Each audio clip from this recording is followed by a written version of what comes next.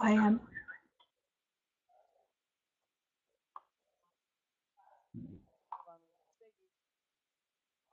It's there, but it's too faint.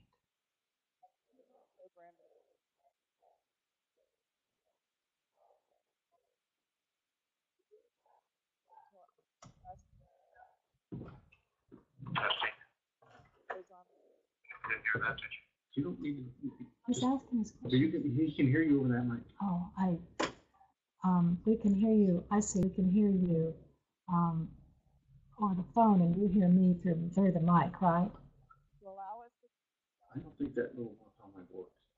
Honestly, you're gonna have to speak louder, a little louder into that camera.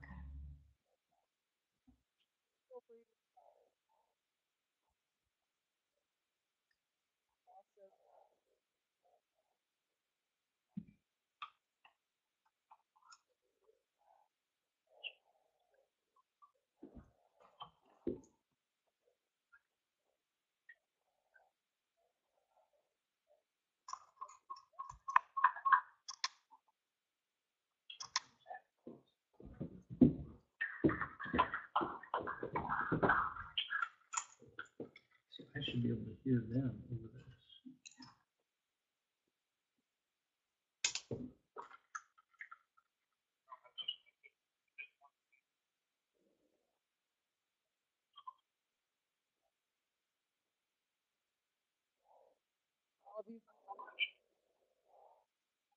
Okay.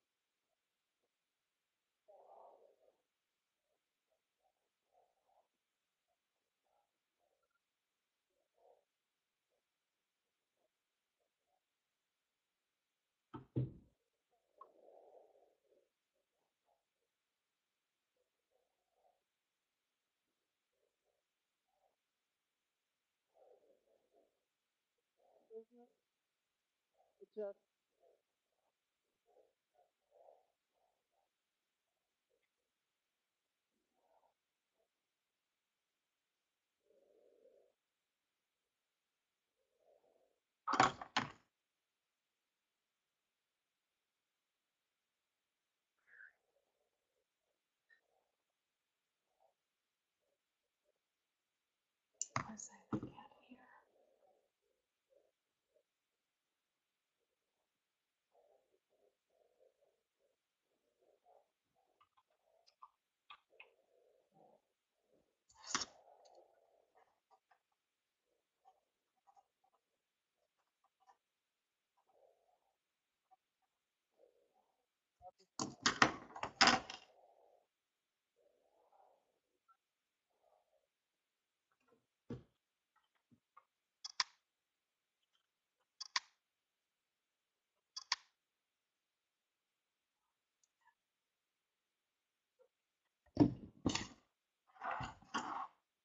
Okay.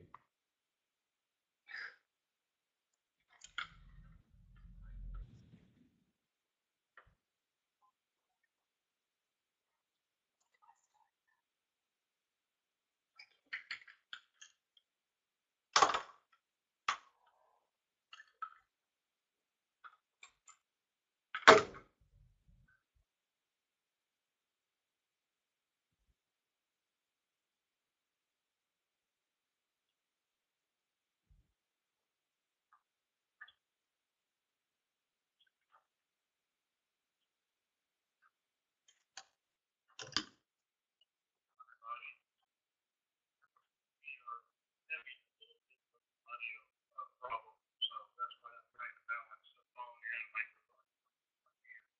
But it will not affect you being able to hear.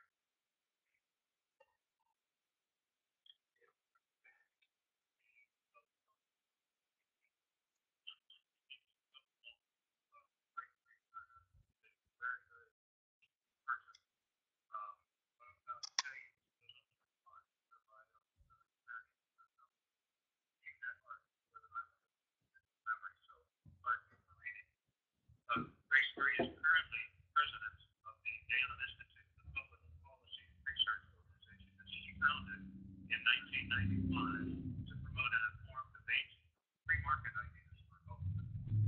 She's been instrumental in developing and promoting ideas for reform, transfer of health for healthcare decisions,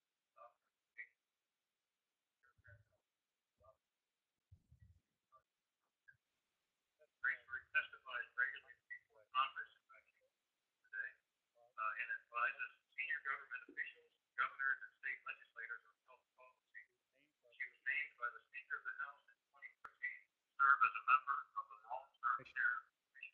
Previously served for a 3-year term on the National Advisory Board for the Agency of Healthcare Research and Quality, and also served as a member of the Medicaid Commission working with Medicaid. Grace Marie has been published in hundreds of major newspapers, including the Wall Street Journal, the New York Times, USA, and has appeared on ABC's 2020 hundreds of radio programs. She's a co-author of Why Obamacare is Wrong for America, and she speaks extensively in the U.S. and abroad. And we're thrilled to have her with us tonight. She's going to give us the latest update on where we stand in the healthcare debate, and she's been very much involved in it. So she's probably one of the best people in the country to give us that update. Grace Marie. Hello, thank you so much for having me with you tonight. Hello, EmpowerU. Thank you all very much for your patience with the technology. And thank you, Dan and Jay and all the team for organizing this session today. The timing really couldn't be better, although I think all of us thought we were going to be in a very different position on Tuesday after the House was to consider the repeal and replace legislation. But here we are, and we'll be talking about what we expect next, why the challenges are continue to be just as real as they were before last Friday, and what the path forward may be. And I thought let's just start with a little bit of background and talk about the political landscape and why this issue of repealing and replacing Obamacare continues to be so important. If you look at the numbers, when the 2008 elections, when the Democrats took control not only of the White House, but both the House and the Senate, the Democrats had 60 votes in the Senate, which was a crucial magic number, and they had 257 votes in the House of Representatives. Big margins with actually a lot more flexibility than we have now. They also controlled 17 states where they had the governorship and both houses under Democratic control, and only 10 were Republican. But look what's happened by 2016. Because largely of the American people's opposition to Obamacare, a consistent issue throughout the last 4 elections, we've seen now Republicans controlling 52 seats in the Senate, not the magic 60, but certainly a majority, so that they are therefore able to control the committees. And Republicans have 241 votes in the House of Representatives. But importantly, they now control 25 state legislatures, as well as the governorship. So there is really a major Republican sweep. That is why I think all of us felt so devastated on Friday when the House failed in its effort to bring repeal and replace legislation to the floor. It's not over yet, folks, but it's going to be a heavier slog, mostly because this law is no more popular than the day it was passed. It's no more, in fact, if anything, it's much less popular. It not only, this map now looks like sort of the simple version of Obamacare because it's gotten so infinitely more complex than anyone really could have imagined, starting with 2,700 pages of legislation, now 40,000 pages of regulation at least have been spawned by this legislation. And look at some of the results of what we've seen. So when you look at the numbers of what's the impact of this bill? Remember President Obama had said, we're finally going to get to universal coverage. Everybody's going to have health insurance. Well, what happened is that we have 6.7 million more people with individual coverage. but we've lost almost 9 million people with group coverage, and the self-insured market has gone up a little bit, 5 million. But there's still a net loss in group coverage, and only about fewer than 3 million people additionally have been added to the private health insurance rolls, despite the fact that so much has happened throughout the health sector because of this law. 3 million more people have health insurance, and certainly 30 million are not even expected to get it under this law. The great majority of coverage has been through Medicaid. Let's look at some of those slides. Medicaid and the State Children's Health Insurance Program have been responsible for almost 85% of the coverage expansion, only 16% through the exchanges. So the Medicaid expansion has been responsible for the great majority of the coverage expansion under Obamacare. And that's true not only in the states that decided to expand Medicaid to childless, able-bodied adults, but also in those states where there was what they call a woodwork effect. Many people signing up for Medicaid who otherwise had not, because they didn't want to be subject to the individual mandate. So let's talk about that individual mandate and what some of the effect of that has been. So about 23, 24 million people were subject to the penalty for the individual mandate. They did not buy coverage, even though they were required to do so under the Affordable Care Act. About 6.5 million actually paid the penalty. Almost 13 million got a hardship exemption, and about 4.3 million didn't do anything. They didn't pay the penalty, and they didn't get a hardship exemption. So the net increase again in private coverage is 2.3 million people, according to this analysis. Out of the 50 million people that were supposed to have been covered under this law, clearly this law has been a failure. So let's look a little bit at the taking a step back to the congressional process for repealing and replacing Obamacare. There was a lot of the process that was required, had a great deal to do with actually the content of the legislation. So last year's partial repeal bill, and I say partial because in order to be able to get a bill to Senate and through the Senate in a filibuster-proof way, which means that you can pass it with a simple majority, not the 60 votes that would be required to make sure it can't be filibustered by the other party, they weren't able to address all of it. But what it did was immediately repeal all the taxes in Obamacare, the individual mandate, the employer mandate, and as I said, all the taxes on medical devices, health insurance, prescription drugs, all of the taxes that have not only hurt American families, but also driven up the cost of health insurance premiums.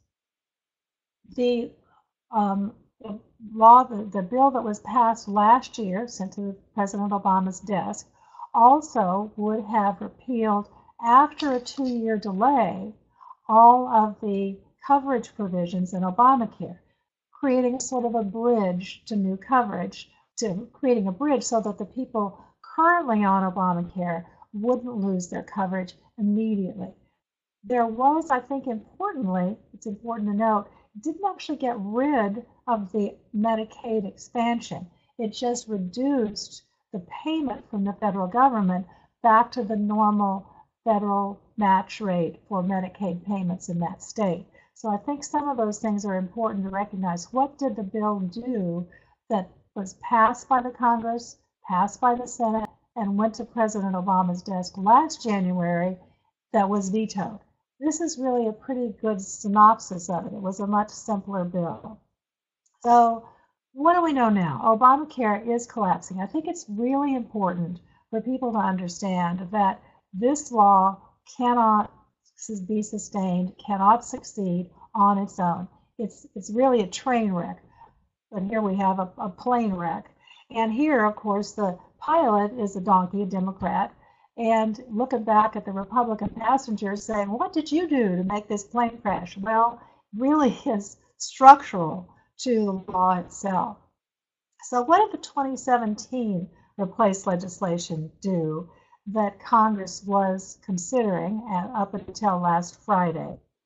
Until last Friday, I thought the Drudge Report headline on Friday afternoon was particularly appropriate, showing the Hindenburg blowing up and former President Obama with thumbs up saying Obamacare stays. So it was a catastrophe, and members went home really in shock over what they had done.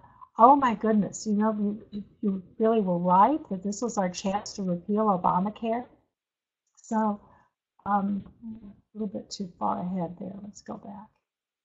So what was in the replace bill?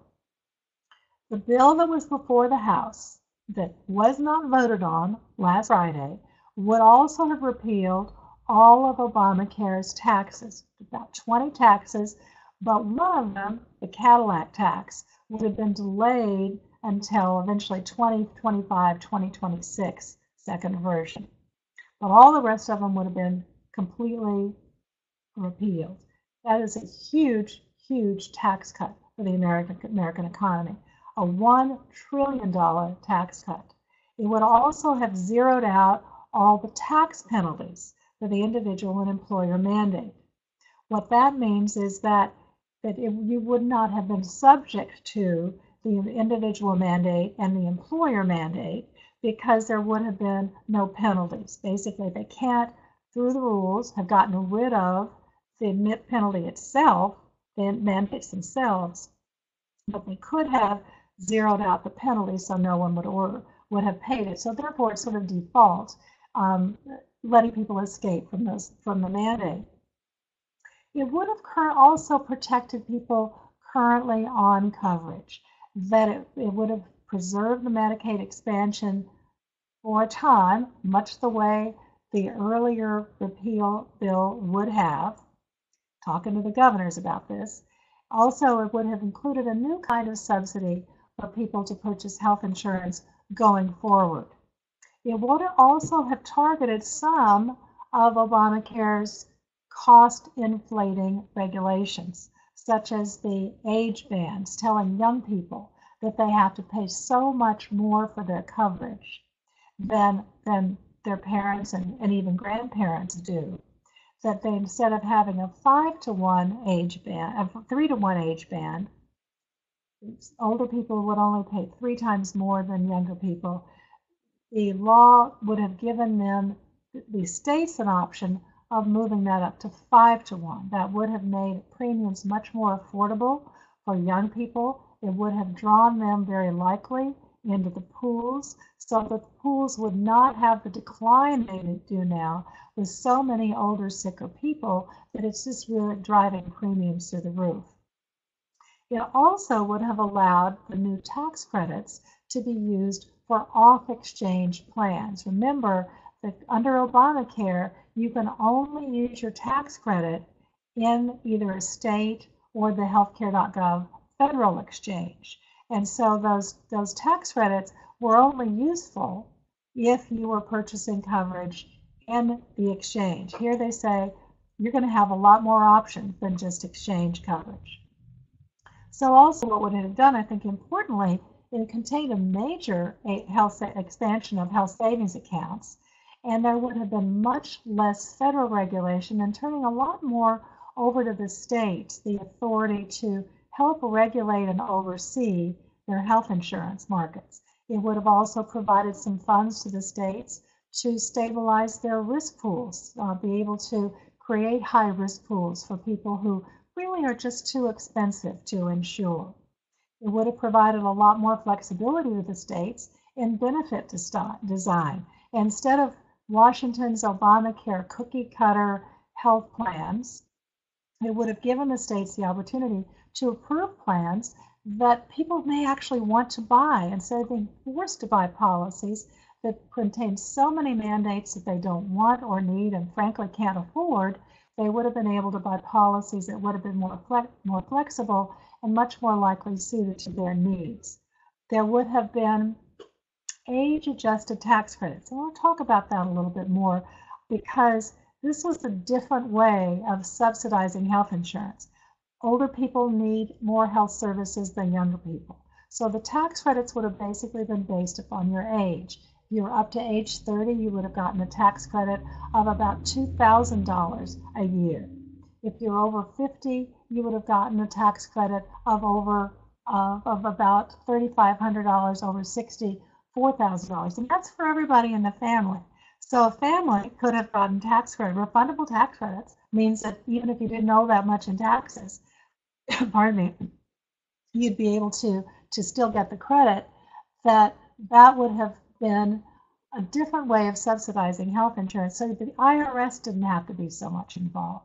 But there was a lot of pushback, as you saw, from the AARP and others who said that just wasn't going to be enough for older Americans, not quite ready for Medicare, but needing more help with their health insurance. So they put some extra money in the bill for the states to be able to supplement that, and also to put a cap so that Bill Gates, for example, couldn't get a tax credit. You had to be under a certain income level for you to actually be eligible for it. There was, again, and that was controversial. Another controversial part of it was something called the continuous coverage protection. One of the reasons that Obamacare failed is because of, as we know, guaranteed issue. No matter when you sign up for health insurance, an insurance company has to sell you the policy, and they can't charge you any more than they would have if you had been paying premiums all along. So what we have seen is a lot of gaming the system. People jumping into health insurance when they have some major medical need, getting the coverage, getting the care, often tens of thousands of dollars or more, and then dropping their policy after they're finished with their treatment. And if they then say, well, next year I need more care, and then I'll go back in, there's no penalty. So what does that mean? That means that the pools really wasn't health insurance anymore, and the pools were full only of the sicker people needing this expensive care. So what this law would have, what the American Health Care Act would have done is basically say, we need you to have continuous coverage. We're not going to make you buy health insurance, but if you don't buy health insurance during open enrollment periods, then you're going to have to pay 30% more on your premiums when you buy that policy for 1 year. So that was controversial, but something that you need because people have now figured out how to game the health insurance markets, and they're just not going to work if you let people only come in when they're sick. I think probably the most important, from my perspective, provision of the American Health Care Act was the Medicare modernization. Medicaid is did I say Medicare? I mean Medicaid. Medicaid is a terrible program. It's a ghetto of a health insurance plan. So many people, now almost 70 million people are on Medicaid throughout the 50 states and territories. And many of them cannot find a doctor to see them, which is why they go to expensive hospital emergency rooms to get care. If they wait long enough, eventually they will be seen. But it's also extremely difficult for them to find a specialist, and even more difficult to have continuity of care. It's an awful program that needs to be reformed. Every time a governor wants to make a smallest change to it, he has to go hat in hand, Mother May I, to Washington. And this would have basically said, we believe that these 33 Republican governors and the Democratic governors as well can do a better job of managing this program than Washington can. Clearly not working. So it would have given states the option of either getting a block grant or a per capita allocation, not just everybody getting the same amount, but people who have greater needs, multiple disabilities. There would have been a larger federal payment for them. Moms and babies, not terribly expensive to cover, would have gotten a smaller payment, but that would have been an option for the governors. So there were a lot of good provisions in this bill, but there were also a lot of things that were sort of outside of the health sector that also made this a very attractive piece of legislation. It would have cut federal spending by $1.2 trillion over 10 years. It would have been a tax cut of almost $900 billion. And it would have reduced the federal budget by $337 billion over 10 years.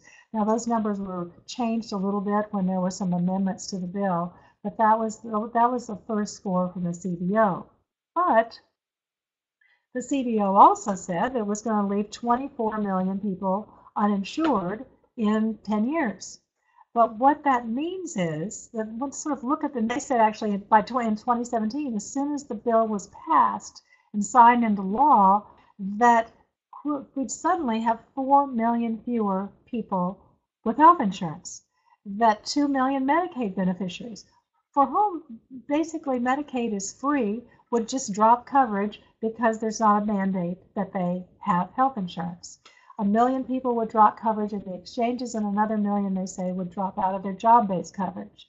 By 2018, 14 million people would decide they just don't want health insurance. So the CBO is basically saying the only thing keeping the coverage numbers up was the individual mandate, because that would have been repealed or zeroed out in the American Health Care Act. People would just drop coverage like flies. We don't believe that's the case. We believe with new subsidies and with many more options for people to get the kind of coverage that would suit them, that they would not have lost coverage. The CBO never said people were going to lose coverage because the subsidies weren't generous enough in the Affordable Care Act, in the American Health Care Act. They were saying they dropped coverage simply because they were no longer required by the federal government to purchase it. We do not agree with that assumption, but that is where all those headlines came from. So what about this 2017 effort? Why did this go wrong? The Republicans were trying to repeal as many of the Obamacare provisions as they could through the budget reconciliation process. If they went through regular order, that would mean that it would only take 8 Democrats to stop this bill. All the Democrats basically could stop it, because you would not have the 60 votes you'd need to break a filibuster. But bills that are considered under this process have to meet very strict tests. We have to make sure that everything that applies in this bill either directly impacts federal spending or federal taxes. So that's sort of the budget reconciliation process. So that's one of the reasons that the regulations were really not addressable through this process, that they were using to make sure it wouldn't be filibustered. The House was very careful in trying to send a bill to the Senate that wouldn't immediately be rejected as not meeting this reconciliation test, which is why they were reluctant to put all of the mandate requirements, the regulatory requirements in this and try to repeal them, because the whole thing could have been thrown out and the whole process would have been lost. I'm sure we're going to talk about this too in our questions, and look forward to them. So what's next? So Speaker Ryan has actually called a meeting on Thursday morning, and I've been invited to attend to talk about Plan B. When we were talking with them most of this year and saying, what happens if this doesn't work? They said, we don't have a Plan B. Well, guess what? Now they need a Plan B. And I actually learned today in another meeting on Capitol Hill that the members all came together. All the Republican caucus had a big meeting this morning. They're all back in town. And they actually threw the staff out and said, we want to meet sort of a family meeting. And they came out of it, I think, really chastened of thinking, we cannot go back to the voters and say we failed in repealing and replacing Obamacare.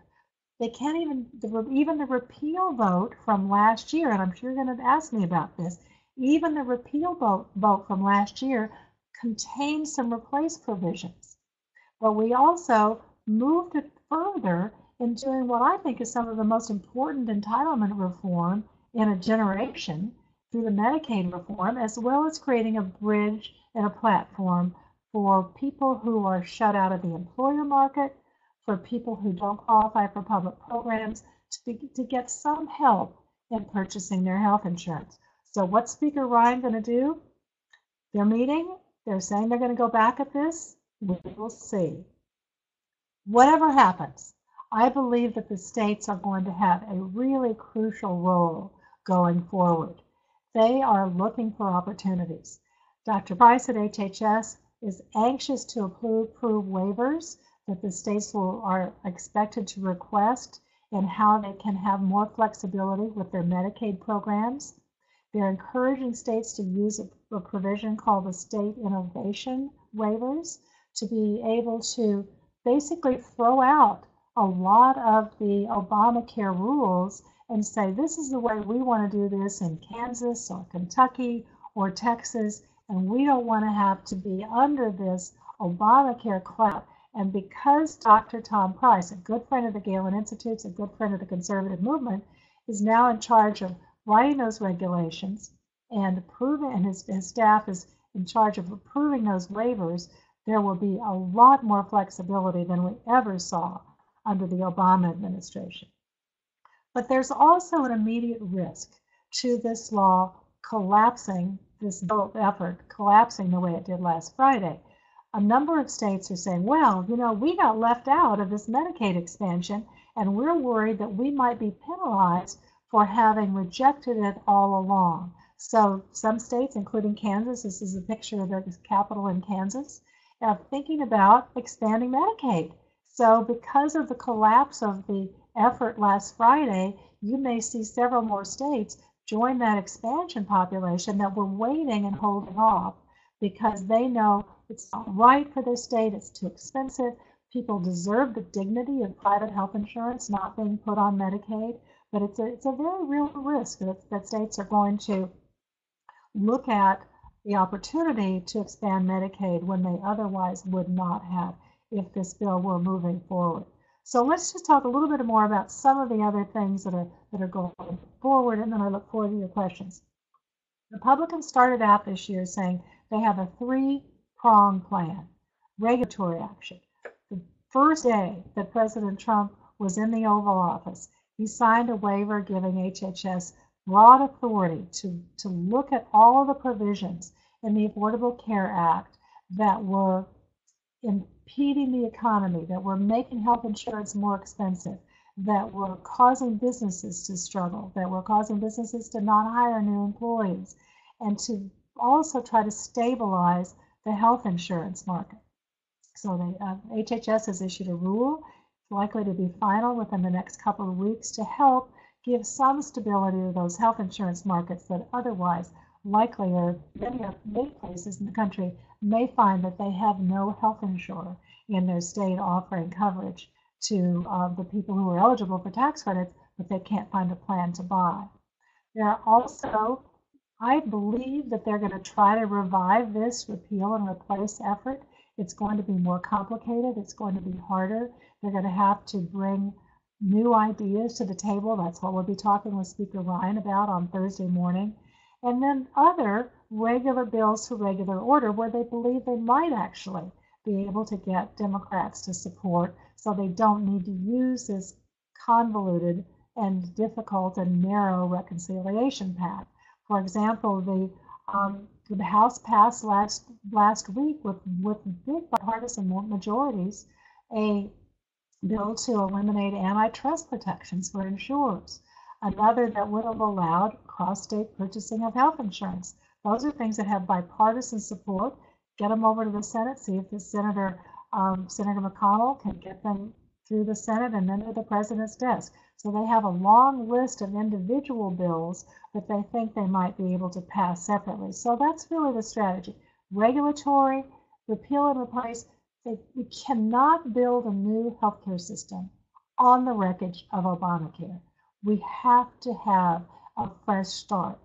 Cannot build this on this crumbling foundation, but we can begin to give states more power and to do targeted reform bills that really will, I think, give our health sector a chance to begin to recover.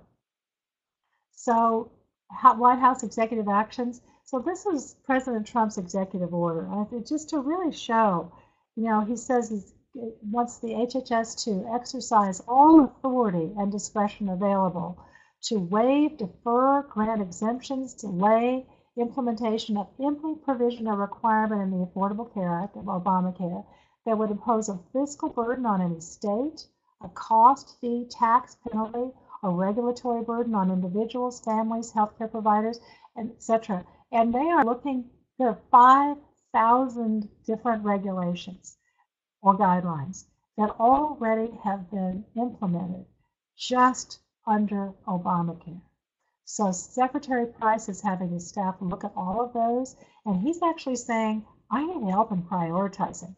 Which ones of these are the most damaging, are really harming most your ability to purchase a policy, companies' ability to sell them, states' ability to be able to provide coverage options for their employees, and targeting those regulations, either repealing them, long process to do that through the Congressional Review Act, but they can do it, or basically providing additional guidance and other ways that people can begin to work around those regulations that have been so suffocating to the innovation in our health sector that we so need. I actually did Google did a search of how many times in the Affordable Care Act did it say the secretary shall or the secretary may. More than 1,400 times the legislation gives the Secretary of Health and Human Services authority to change, to basically interpret what the law means. Secretary Price means to use that as literally, if you'll excuse the term, as he can. And the Obama administration certainly made very liberal use of this, but not in the right way, basically rewriting the law. The Galen Institute actually did has been chronicling all the changes to Obamacare, and we identified 43 provisions that the Obama administration either waived, delayed, or ignored in the law itself. There were a number of places where the Obama administration didn't just go make new rules according to the 1,400 places that the Secretary had authority, but really stretched beyond that to really rewrite the law. That has to be undone. And then I think they will very likely try to be as aggressive in trying to dismantle this law as the Obama administration was in trying to make it work. So I look forward to your questions. I know that we have those of you who are joining us online, you can send us questions on the chat line. I look forward to hearing from those of you actually in the hall today. And please contact me. All my contact information is right here. I invite you to join us also not only at galen.org, but obamacarewatch.org. That's a dedicated website that we update many times a day with the latest news and commentary about what's happening on this very lively front to repeal and replace Obamacare. If we would have done this session a couple of days ago, I would have been very despondent. After today's meetings on Capitol Hill, I'm encouraged that they're going to get back to work and get this done. So Jay, Dan, can we begin to get some questions from the audience? Let's take some questions. Can you hear us, Grace Marie? Yes, I can hear you now. Thank you. Yes. A round of applause. Thank her for joining us tonight. Thank you. So, we practice this technology.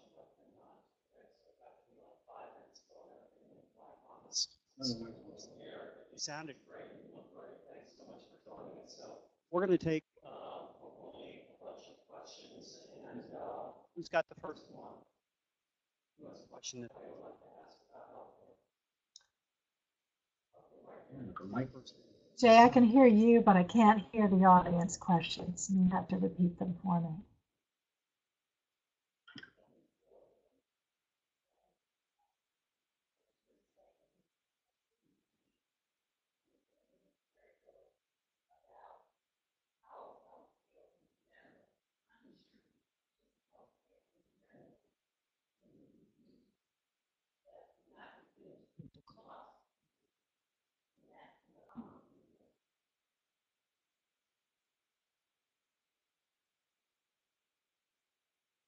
Did you hear that?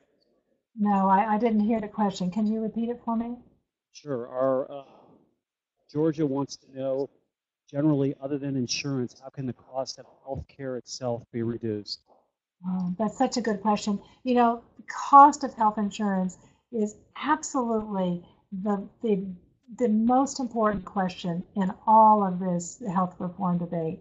That is the thing that has made people so upset. I mean, how many of us know people who've had their deductibles double and triple and even quadruple, while their premiums also have gone up? We've got to get control of the costs. It is not going to happen when Washington is in charge. If we move power and control back to the states, to give them the opportunity to really have real competition, there's no competition in the Obamacare exchanges. They're all offering the same cookie cutter plan with the same infinitely long list of benefits, which is basically saying you have to buy a Ferrari, you're not going to be able to buy a car. That's not the way the American people want. They want to, young people want baby catastrophic coverage. They don't need coverage for a lot of small ailments, but they do need coverage for if something major happens, that Lord forbid they get hit by a bus. They need to have health insurance that's real insurance. A family may want a health maintenance organization. They may like having one place they can go, take the family, and they're not so concerned about seeing the same doctor every time. Other people have different demands. I have had so many people come to me saying they have really good ideas how to make health insurance more affordable to people. And one of the things that Congress is already working on is allowing people to purchase health insurance across state lines, allowing small businesses to pool together so that they're not individually rated. But the most important thing is giving states much more power and authority to approve a wider range of plans, get insurers back in the market so they're competing and offering policies that people want to buy. One of the reasons health insurance is so expensive is because so many people are keeping their policies when they have expensive health needs, and more people that are healthy that we need to have in those pools are opting out. We saw the chart of a number of people who are just basically walking away from the individual mandate. Getting people back into health insurance and making it affordable, making it attractive is going to be a hugely important part of this debate. And also, in this meeting this afternoon on Capitol Hill, we were talking about ways that the states could have more leeway and flexibility in being able to waive some of these other mandates themselves. I see in the chat room somebody asked me to explain the 3-to-1 to 5-to-1, and that's relevant to this question as well. Basically now, Obamacare says that there can be no more than a 3 times difference of somebody 60 years old purchasing health insurance versus somebody 27. The 27-year-old is going to pay more for that policy because they are subsidizing the 62-year-old. And that they can't, so young people are paying sometimes 75% more for their policies. What are they doing? They're not buying them. So the American Health Care Act, the House bill, would have changed that to a 5-to-1 ratio. The young people, the older people could be charged no more than 5 times what a younger person is charged for a policy. So, this is complicated insurance terminology, but it basically says that young people won't have to pay so much, and hopefully they'll come back into the pools, buy those catastrophic policies, and put less upward pressure on premiums because of the flexibility with the so-called age band rating. Grace Marie, thank you. Where do you stand? Question from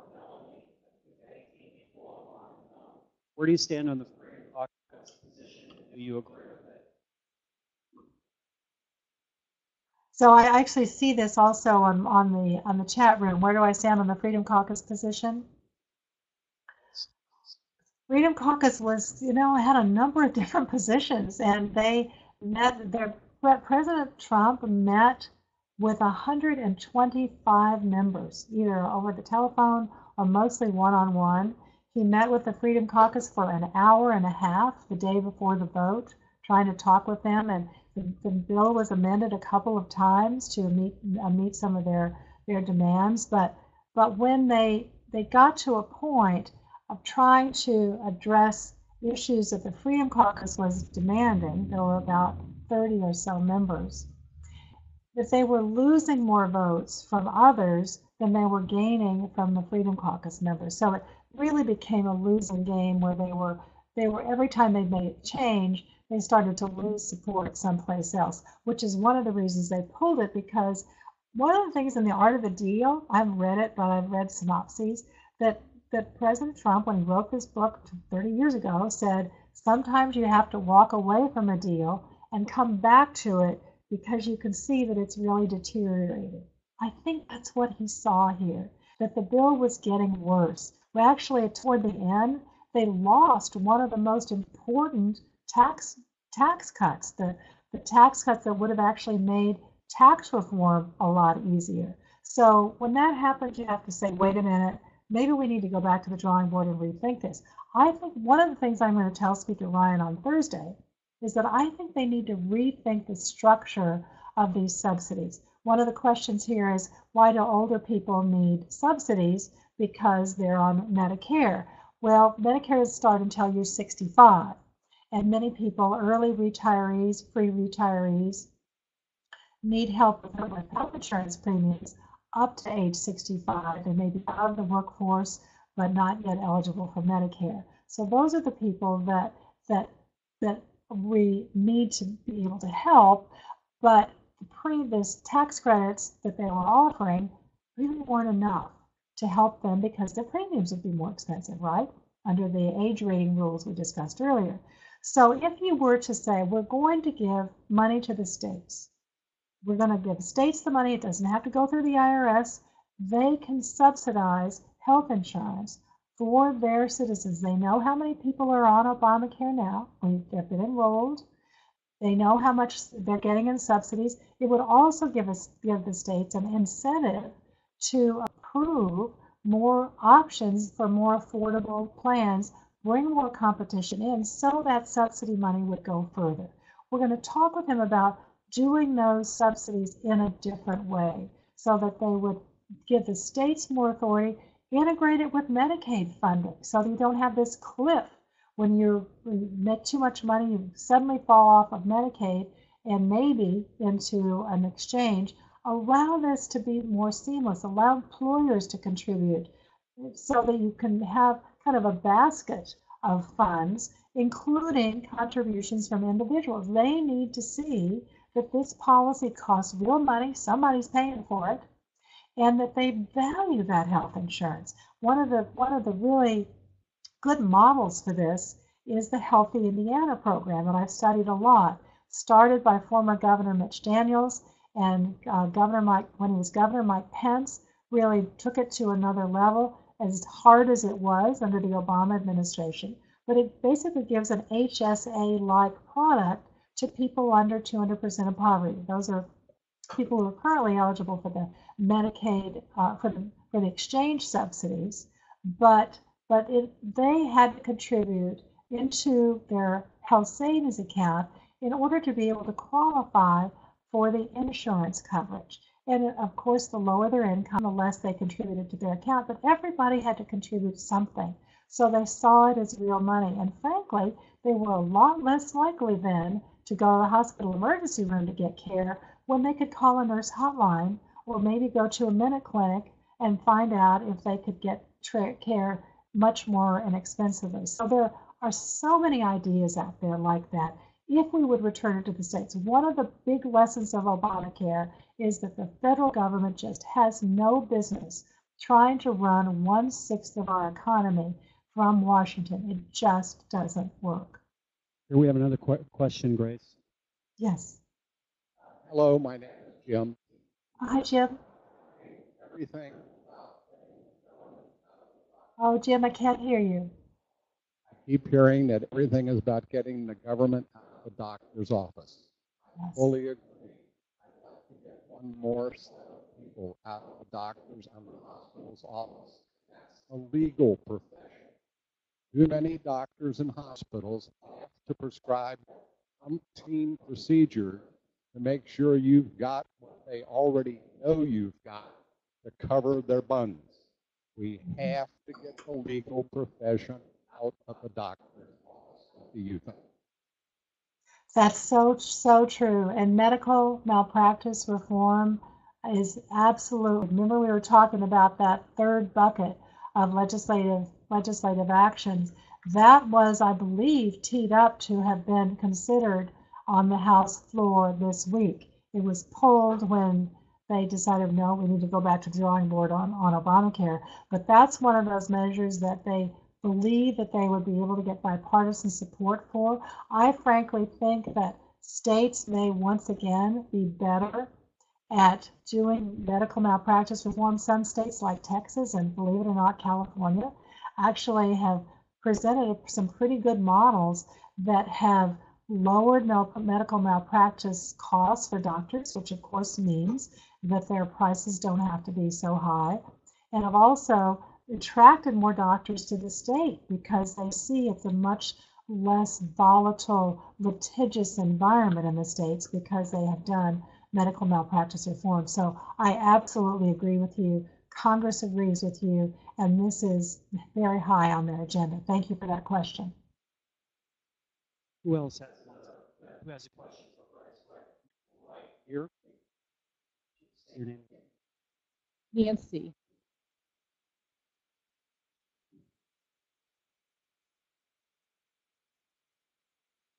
I'm Nancy, and I have a question regarding the expansion of Medicaid.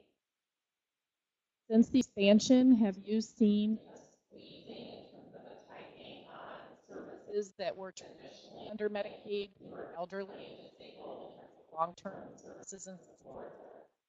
That's my biggest concern, is that I expand Medicaid, especially to able-bodied adults, that maybe for a short period of time, but there's not an end to it at this point. And my concern is for those are most vulnerable that we're already caring for under the Medicaid program. I'm concerned. Nancy, I just couldn't agree with you more. I couldn't agree with you more. I think that one of the things, there are many things that distressed me about the passage of Obamacare, but one of them was that they so dramatically expanded this program, designed for the most vulnerable people in our society, to able-bodied adults. And even one of the architects of Obamacare said that as many as 40% of the people in this expansion population were already eligible for other coverage. They just, their employers were offering it.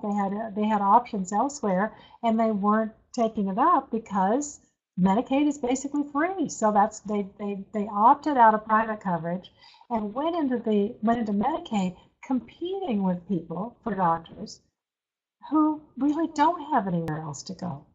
And I think it's just unconscionable. There was the former medical director at Johns Hopkins University Hospital in Baltimore, near here, pleaded with Congress to please don't expand Medicaid. He said, we can't take care of the patients that we have now on the program. How on earth are we going to take care of millions more people when we don't have any new capacity? So I could not agree with you more. This is something that states are going to have to figure out. And even worse, Obamacare paid the states by basically saying, we're going to give you the full 100% of the cost of these new able-bodied, mostly single adults. We're going to pay 100% of their costs if you go out and enroll them. And so, of course, they did, so they could get their insured numbers up. At the same time, they have people on waiting lists who have multiple disabilities who couldn't get on Medicaid. I talked with a state senator in New Hampshire recently. He said, this is so distressing to me, but the federal government is paying us to enroll these able-bodied adults while we neglect the people for whom this program was designed. Governors are distressed about this. States are distressed about it. We've got to change it. One of the things that Congress would do with the Medicaid reform is say, we're not going to pay you more for adding able-bodied adults. And by the way, we may decide we're going to have to change the whole funding structure for Medicaid to make sure that you have the resources to take care of the people who most need Medicaid, who have nowhere else to go in a civilized society, who will get care, but not putting people on this program that have other options. So thank you for that question. You're so right.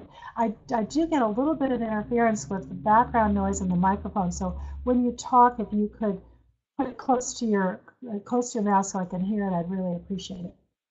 Grace Marie, we have a online question. Many are saying Trump supports single payer. Do you believe this is true? Well, he said that. He said I believe in government-run healthcare. He's since backed off of that, and I think that he, I don't know what audience he was talking to when he said that. President Obama said it. I think that it's the real risk in America for people who don't understand healthcare. They think, of course, it's government's role to take care of people. Well, we have EmpowerU. That's the law that was passed in the 1980s that says if you show up at a hospital emergency room needing care, that hospital has to treat you, even if you can't pay for it. And federal funds flow to those hospitals to pay for what they call disproportionate share uncompensated care. But that's not a real solution. We want people to have health insurance. But a single payer government-run system, I mean, we're basically rejecting Obamacare, right? And that was as close as they could get to a government-run healthcare system, and it hasn't worked for America. People want the dignity of private health insurance. They want choice. They want competition. We have some models that work for that in both the private sector and the public sector. I talked about the Healthy Indiana program, the Medicare Part D prescription drug benefit. I know a lot of people were upset that new federal money was spent on that program, but when you look at the structure of it, private plans compete for seniors' business. Seniors have a lot of choices, including finding those plans that provide the exact drugs they need. They can change during the year. They can change during open enrollment period. And costs have come in at half of what the Congressional Budget Office estimated they would be by now. So we can run a public program if it involves getting government out and setting some of the ground rules, but consumer choice and competition. That's what we need, whether it's public programs or private programs. Question right here. Many of the funds for Obamacare was removed from Medicare, support Obamacare.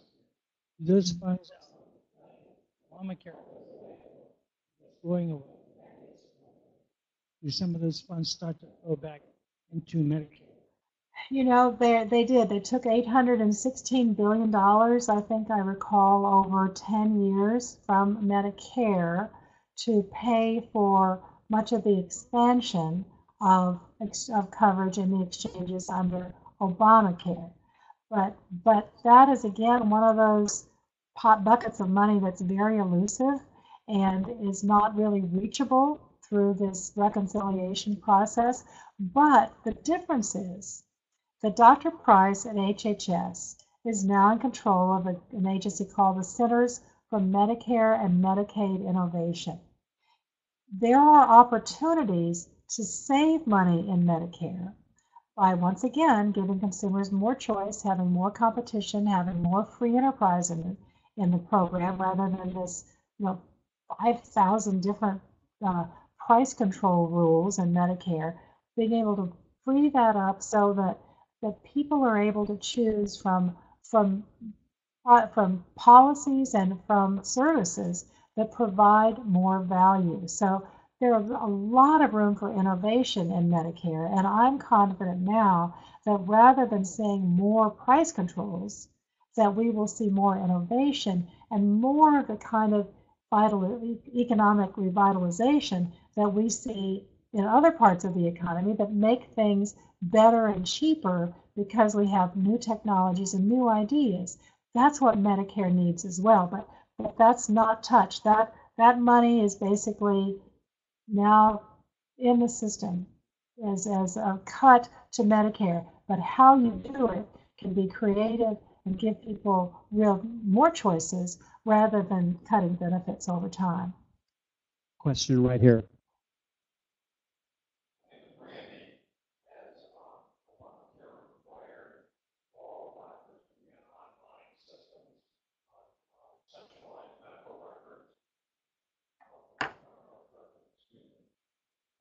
Jay, can you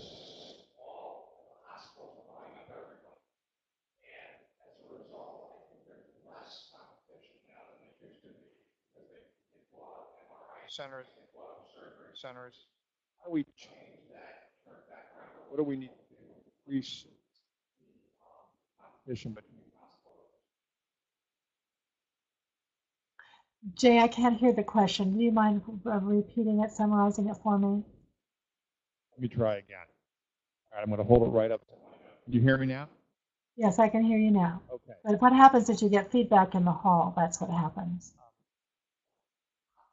Hospitals have bought up many, many different medical services. Right.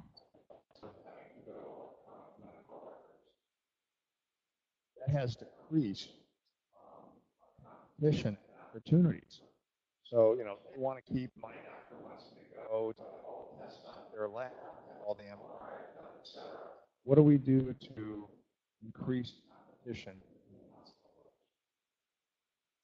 I think I hear you asking about how hospitals are buying up physician practices and charging more for their services. Is that what you're asking? Also, how do we increase competition among hospital groups? That's so right. I mean, what we need to do is begin to break this lock on hospital and insurance company monopolies. When government is on a track toward trying to control the health sector, they want to deal with as few players as possible. And they've been basically happy with the consolidation of hospitals and insurance companies. They can just deal with a few of them. They're basically government-run utilities. But what you need is to really have an explosion of creativity. Some of this is up to the states. They've got to, those states that have certificate of need laws are basically keeping competition out. They're saying, we're going to decide whether a community needs a new MRI, whether they need a new hospital, whether they need a new surgical center. That reduces competition and it makes things more expensive for the players that are still in the market can charge more money. There's a network of surgical centers, physician-owned hospitals, Surgical Center of Oklahoma, that have shown they can have dramatic improvements in the quality of patient care and at much, much lower prices than the big hospitals do. But the big hospitals have been very effective in lobbying against those surgical centers. So states need to reduce their certificate of need laws, and we need to have antitrust legislation, which is one of the things that the House has already passed, so that we don't have all of these monopolies, because when you have one seller in a market, a hospital that has bought up most of the doctors' practices, they're basically setting the prices. You don't need price controls when they basically set the prices. And I will tell you that it is costing the system so much more money. Because if a doctor sells his or her practice to a hospital, the hospital can charge sometimes 4 times more for that same procedure that the doctor has been doing in his office, still is doing in his office, but because he's under the umbrella of a hospital, the hospital can charge much more. So this is one of the things that, again, driving up the cost of health insurance and health care. We've got to break up these monopolies, have much more competition, not just in health insurance, but among providers, so that they are able to have real competition and not have these artificial government constraints. One of the things that I think could do a lot to expand the reach of medical care is telemedicine, allowing physicians to do what we're doing right here, so that they can talk with the patient virtually, have labs that may be centrally located. You don't have to have a laboratory every half mile in a city, so that there could be central central facilities that could do this and do lab tests in a much more efficient way. A lot of electronic technologies that could allow this, but many state licensure laws don't allow it. So again, we get back to some state laws that need to be relaxed to allow more competition, to allow more freedom for people to be able to have providers, not just in their states or communities, but wherever they can find expertise that works for them. Are there some states that do allow teleconferencing medicine? Are there states now that do allow that? Oh, yes, there are some states that do. Whether or not they allow a physician from another state to talk to a patient, let's say you have a physician who's on call. There's something called teledoc, and the doctor will be on call, a regular physician that's working extra hours, to take calls from people who want to know if their headache, their earache, their infection is something that they should be seen, or can the doctor prescribe over the phone. Many states require that they have to be licensed in that state to talk to that patient. That doesn't make any sense, because whether the patient lives in Delaware or Pennsylvania doesn't matter. What matters is the doctor's expertise in being able to prescribe. So some states do. That's really a good question, though. That would be a good research paper for us, is to find out where telemedicine is allowed and what is that doing to the cost of health care in that state. That's a really good idea. Thank you for that suggestion. We'll do some research on that. We're going to take two more questions, Grace Marie. Here's one. I'm Judith. Hi, Judith. Price.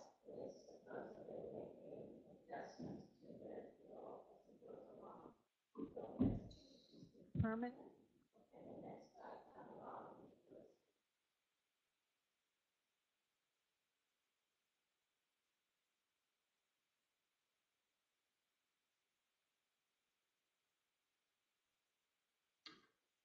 I didn't hear the question once again, so sorry. Let's try it one more time. Repeat the question. Can you just repeat it, because I can hear you, Jay? Okay, great.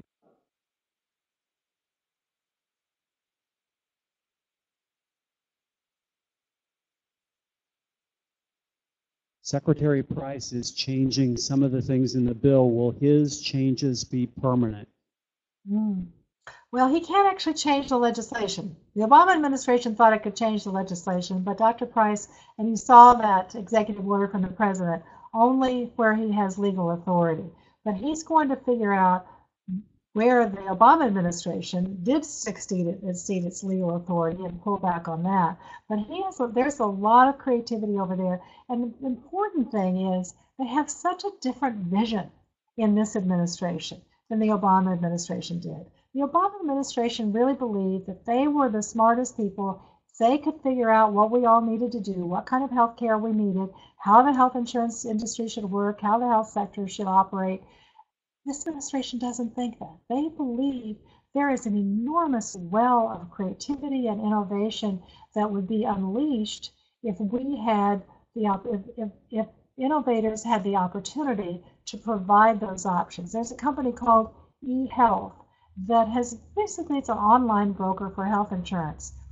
It was doing for 10 years what healthcare.gov tried to do and failed. If they just would have gone to eHealth, they wouldn't have had their healthcare.gov flop. Innovation is possible out there.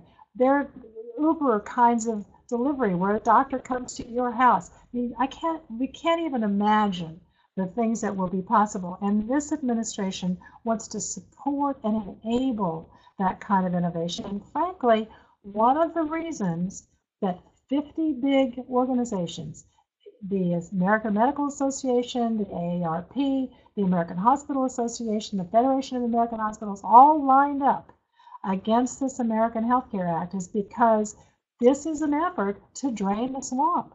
Basically say, we're taking power away from Washington, returning it to the states, and ultimately to doctors and patients, and they don't like that. They want to control this from Washington. So Dr. Price is going to do everything he can through regulation to return power and control. He's a physician. He's an orthopedic surgeon. He understands the importance of the doctor-patient relationship, and he's going to look at those regulations and have his staff look at them in a way that can give people and the market more opportunities to create innovative solutions that most of us really couldn't even imagine right now. Last question.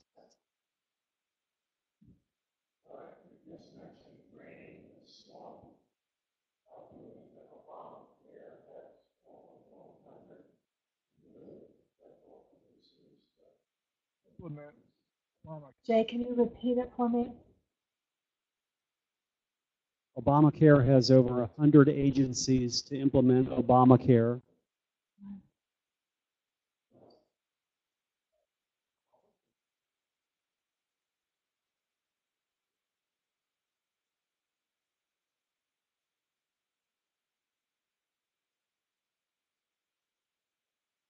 The 100 agencies for Obamacare is very complicated. Will the new provision reduce the number of bureaucracies?